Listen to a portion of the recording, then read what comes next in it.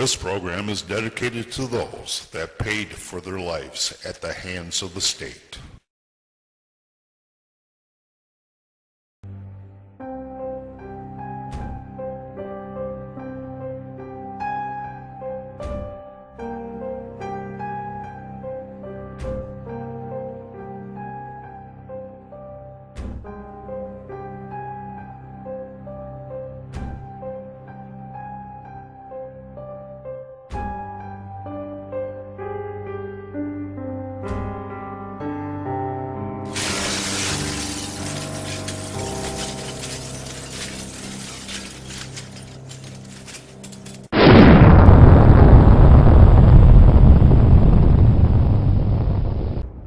Hello and welcome to another edition of Silent Voices.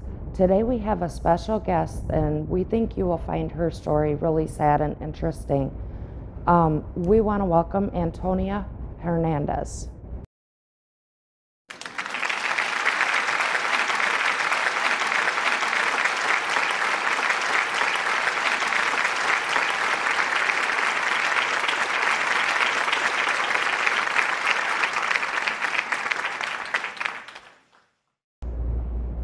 I just want to thank you, Antonia, for being on our show today and coming and telling your story.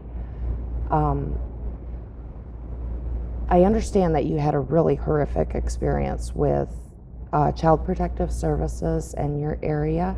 Can you tell us what county that you live in and where this took place? I actually live in Wayne County, but this happened in Otsego County. Okay. And what started the investigation with your children? We decided to go camping for the summer. We had the gas company has an easement through our property, and they called in a report of squatters on the land. So it's my understanding that this was land you were actually in the process of purchasing. Yes. So you were technically on the property that you would be owning. Yes. Yes. So now, do you know why? Did they say why once they found out you were not squatters, that you were actually purchasing the land, why they continued with their investigation? They had 4 allegations that they made against us in court the next day that had nothing to do with whether we were on the property legally or not. They had by that time confirmed that we were in fact allowed to be on the property. Okay. And what were the allegations that they were making against you and your husband as parents? The first allegation was that we were living in tents and we had no financial means of support. The second allegation is that we had no electricity or running water. The third allegation is that my 15, almost 16-year-old was babysitting the children, and my youngest daughter, who was 7 months old at the time, had a diaper rash. And the next allegation is my daughter, who's 17, who has CP, was cold. Okay. So, were there any, I mean, were your children in fact being abused or neglected at that time? No, my children were perfectly safe. Actually, we had taken a lot of time and effort into making sure that we had all the proper things that we would need. And we actually had everything that we needed, I would say. And if we didn't, we would, of course, adapt and purchase what we needed or, do something different. Okay. Now, I'm aware that a lot of families take the summer and they go camping, and that's a really healthy experience for children, and they really enjoy that time. I mean, it can be time at the lake or fun time and just, it can be a time to unplug and for a family to really get close to each other. Right. So I just wanted to make that point that this camping is not something that has been found to be harmful to children. Yeah. So, and we all know that because most of us have been camping ourselves with our children. Now, you guys actually had the appropriate things that you needed to keep the children and yourselves warm and yes. And it's my understanding that you and your husband both have heating and cooling degrees. Yes, we do. So you would be able to ensure that it would be a good, good experience for the children, that they wouldn't be too hot or too cold. Right, as much as anybody can, and you can only take things as they come and make adjustments or change things if they're not working. But it is the assumption of CPS that you can't change anything, and that if something's wrong, then it's just going to be wrong, and you're not going to do anything to fix it. Okay. I also, one of their allegations was that you did not have the means to support yourselves. Now, Yes. it's my understanding that your husband is one of America's finest, has served in the military, Yes. and we thank you for your service. That's definitely, he's one of the ones out there fighting for the freedoms that we all enjoy. Yes. So he actually has military benefits, had honorable discharge, and Yeah, he served 8 years in the Navy. He was actually down in Iraq and Kuwait during this last war, and he was honorably discharged. He served his time, and he's currently going to school, in which he gets paid money for living expenses while going to school. It's part of the benefit okay. of being discharged honorably. Well, we're seeing that more and more, ladies and gentlemen, that the people that serve in our military, that are fighting for the freedoms we all have, are having issues with raising their own children. The last thing we should do, we should all be grateful for what they're doing rather than coming in and removing children that they love and care for. This, I have noticed, is becoming a big issue among state organizations. So I just wanted to make everybody aware that this was an issue that you guys had, and Oh, yeah. that it's hard for me just based on what he did for his country.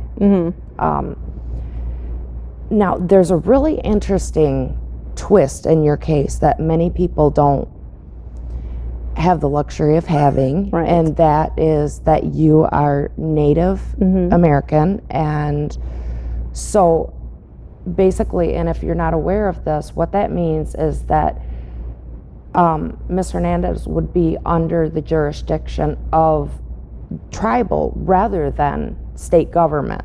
So this should have never taken place.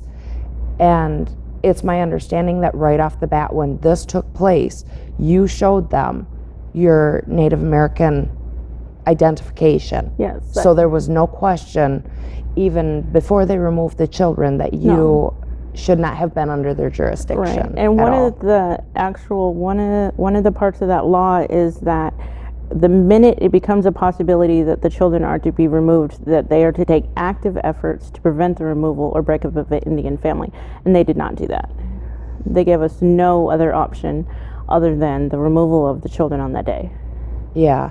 And another question I have for you, did anybody who was overseeing your case, your caseworker or anybody in the court system, did they notify you that they did not actually have jurisdiction? No, nobody notified me of any of my rights under the law.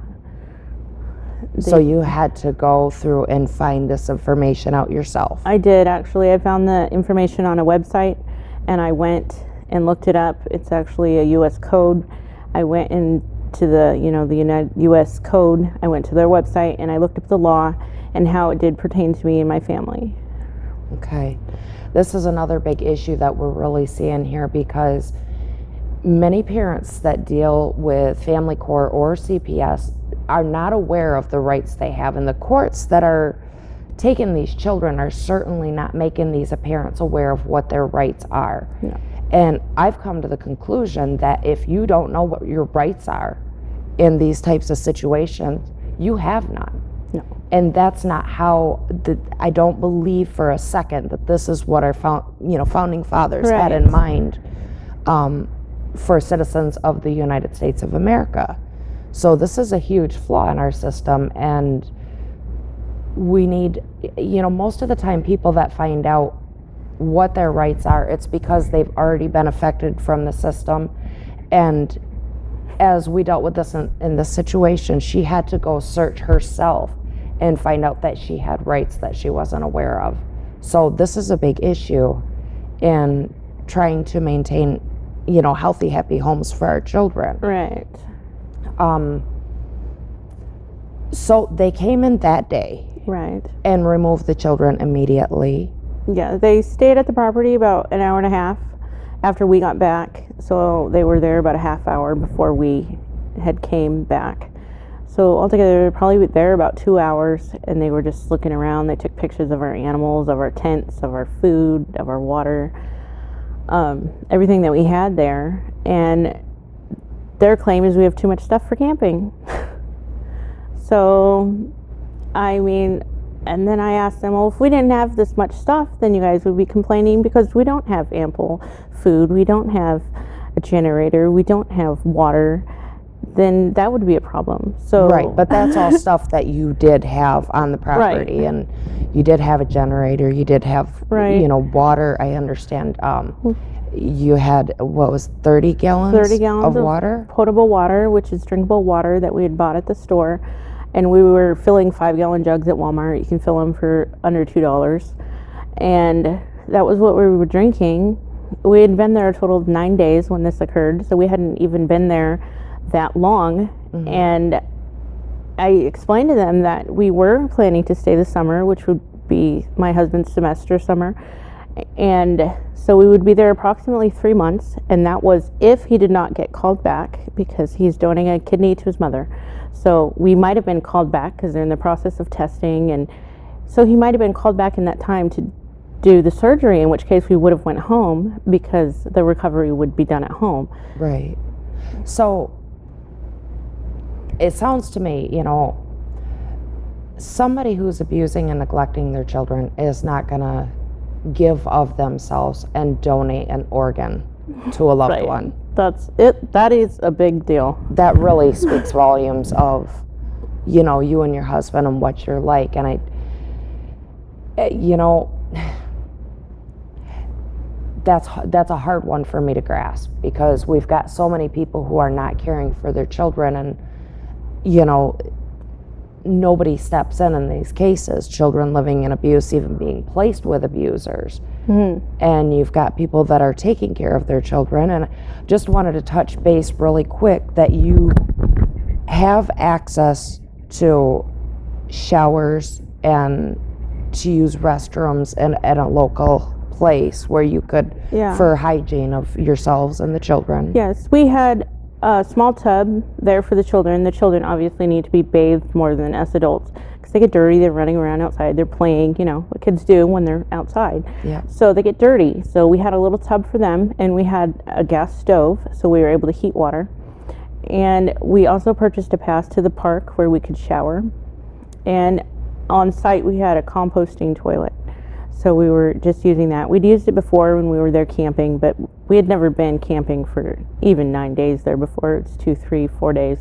So we had used it before. It was already set up there. It was already there. So that's what we're using for sanitation purposes. Okay. So now let's talk a little bit about what, you didn't have a hearing before the children were removed. Is that accurate? Yes, we did not have a hearing. Okay. And when did the first hearing occur? It was the next day, and we went to that hearing, and I think it was at 1:30 in the afternoon. And at that time, at the first hearing, you can't speak. They tell you don't speak because you don't have a lawyer, and the other side gets to speak about the allegations that they've just given you a list of those allegations. So they get to speak and say, you know, well, your daughter has a diaper rash, you know. You don't have electricity or running water, but there's plenty of water, Judge. There's plenty of food. You know, I did speak because I wanted to know, why are you keeping my children? Like, what is the grounds for keeping my children? And he said, well, we can't touch base on that. And I said, well, what about my 15-year-old? He's almost 16. How long do you plan on detaining him? And he said, well, I think you have the wrong word. I don't think you mean detain. And I didn't want to be rude, and I didn't say it. But I do mean detain. You're keeping him against his will, against my will. I'm his Right. parent. You're detaining him. You're keeping him for no other reason than now you're telling me you want to keep the family together. So you're keeping him, you're telling me you're keeping him just for the simple fact of keeping him with his brothers and sisters. Right. But how is that more important than keeping it with his parents? Yeah. That, and another thing that really angers me about this case is that your children were in foster care for approximately 1 month. Is that accurate? Yeah, about a month. And one of your sons, during the duration of time that they were camping, or that they were in foster care, they were camping Right. with the child. I did. I found out he was camping in a tent. You know, they had a hand pump for water. I don't find that any different than the water that we had available. And I just like, oh, well, apparently you're only allowed to go camping if you're in foster care. I don't know how that works. That one really angered me. I mean, if camping is not an appropriate place to have children at for the summer, why is it okay for foster parents to take children camping? That makes absolutely no sense to me. No sense. And after I had got my CPS report back, it does state in there that there wasn't enough beds for the children. My daughter didn't have a crib, and that's true, she didn't. We practiced like co-sleeping, and I was breastfeeding her at the time, so she slept with me. Yeah. She did that at home, and she did that when we were camping. Which is not against the law. No, they like to say that, you know, it's really bad and you can't do it, but I don't see how they can tell you what you can do in your own home with your own baby. And just to be clear for all the viewers out there, this was not a newborn baby. This was a 7-month-old little girl. Right. Okay. Just want to make them aware that it's not a newborn that you're going to roll over on or that type of thing. So can you tell me a little bit about your 17-year-old daughter? I understand she's special needs. Right. And my daughter has CP. She got brain damage when she was 3 months old, which led to the CP. She's pretty significantly disabled. She doesn't walk. She doesn't talk. She pretty much lays down is how she's most comfortable. She's not comfortable in her wheelchair. And so she pretty much she lays down, and she's no harder to take care of than a baby at that age who doesn't really move around. Right. She needs to eat and, be changed, and that's pretty much the extent of the care that she needs. And her food and her, drinking is all provided. Oh, she has a G-tube, and so she does eat via her G-tube. It's a tube in her stomach, and so the food goes directly into her stomach. And everyone that's old enough at our house knows how to do that. And it's done via gravity, which is another concern of CPS, but we have gravity. When we were camping, it was still there. Yep. So you dump it in and it goes down. So we weren't camping at a zero gravity camp, so it was still possible to feed her that way. And she's being overseen by the care of a doctor. And this is all... Oh, yes. She's been followed up her whole life, and she's seen by a doctor, pretty regularly. Okay. Now, it's my understanding that she was separated from her siblings during the removal from the home. Yes. And what can you tell me about the care that she experienced while she was in foster care? Okay, well, she was placed with an older woman, and it seemed to us that this person was not most suitable caretaker for her due to her age, and my daughter's big and she does need to be lifted and carried. She also, her food got reduced by at least half. Her water got cut by about a third. And so she did, suffer. I don't know, but she did lose a little weight. I think she maybe got a little skinnier from the time she was gone. Now, was she overweight? No. Could she afford to lose weight? I mean, sometimes if... No, she was not overweight. Her feeding and her weight has been strictly maintained at what it is now. So she doesn't get overweight, because that would be a concern.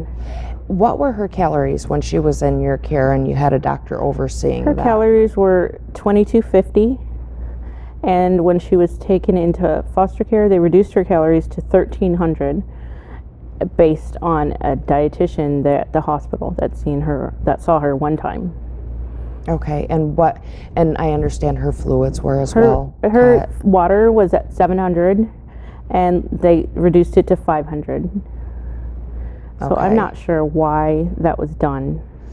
And any repercussions from the decrease in fluid? She did suffer some stomach problems, and I believe it was due to the massive fluid change. She was used to getting a certain amount. She's been getting that amount for a couple years, and all of a sudden it's cut in half. I would imagine that she would have some problems. She was suffered constipation, grouchiness, due to her stomach. So yeah, she did have some problems.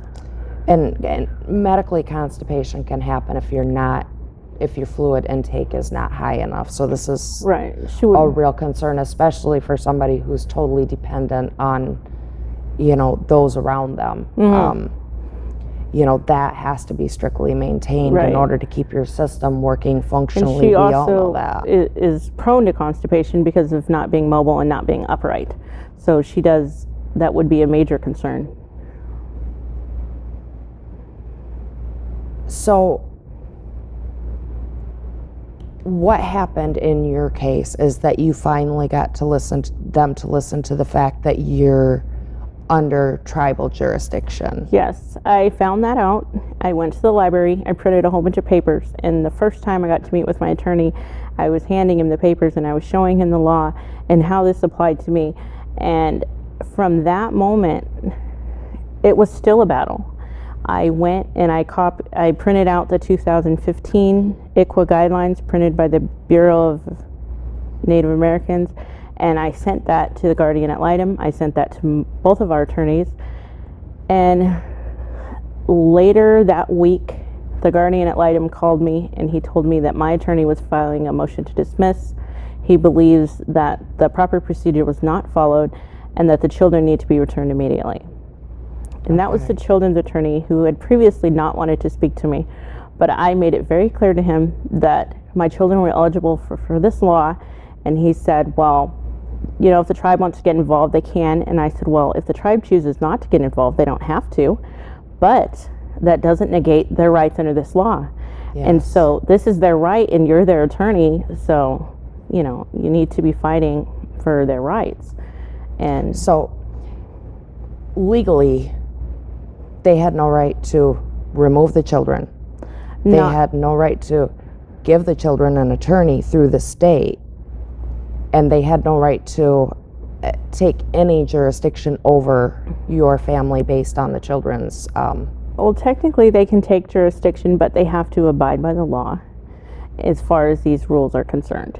And that's the part they didn't do. They have placement preferences, which is supposed to happen in normal foster care, but here there's a strict rule.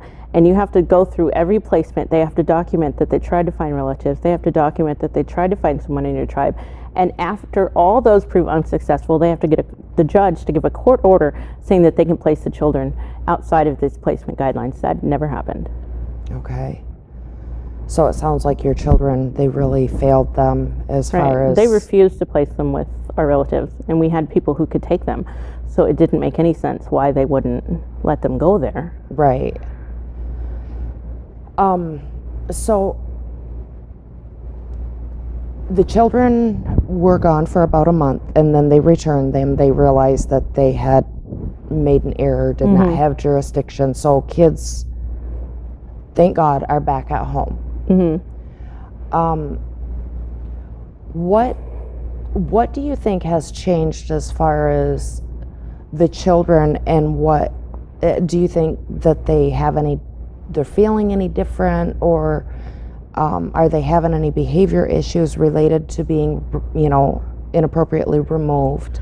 They're scared. They're scared of going to foster care. They said they didn't like foster care. They're scared somebody's going to come take them. They're scared when I leave. They're scared when they're not around each other. It's been really hard for them to adjust to, they don't feel safe. That's what it boils down to. They don't feel safe with us and in our home. Nobody feels safe. Yeah. And with children, it can be very traumatizing being removed and placed with people that they don't know, and not having any information about why or what's taking place. Oh yeah, and you're not allowed to tell them. They won't let you tell them the truth. I've always been honest with my children, and I tell them the truth about everything. I see no reason to sit here and play little games with them.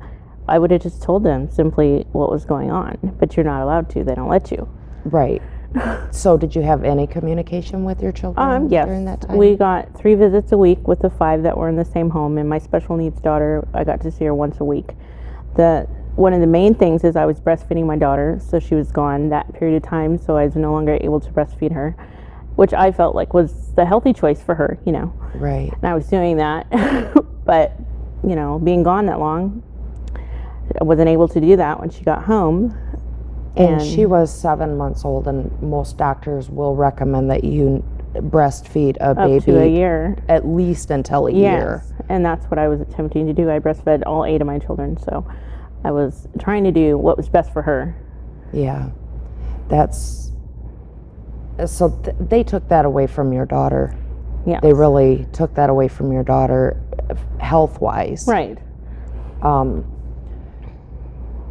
So they have been suffering from some separation anxiety from you. Yes, and anytime we leave or go anywhere, they're crying and at the door, just like screaming. And they were never like that before. They were never scared. They were always very secure in their home and in just being with us.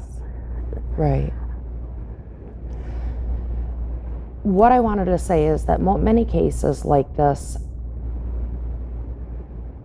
do not have a parent that has the type of immunity from the Native American society. And, you know, fortunately in your case, that was something that really saved yourself and your children a lot of grief. Yes.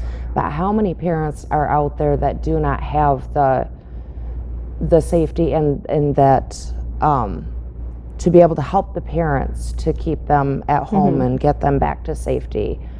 So I imagine there's going to be some insecurity there because of what they went through and being removed from your care for a month. The more I read about the Indian Child Welfare Act, it just seems to me that everyone should have these rights.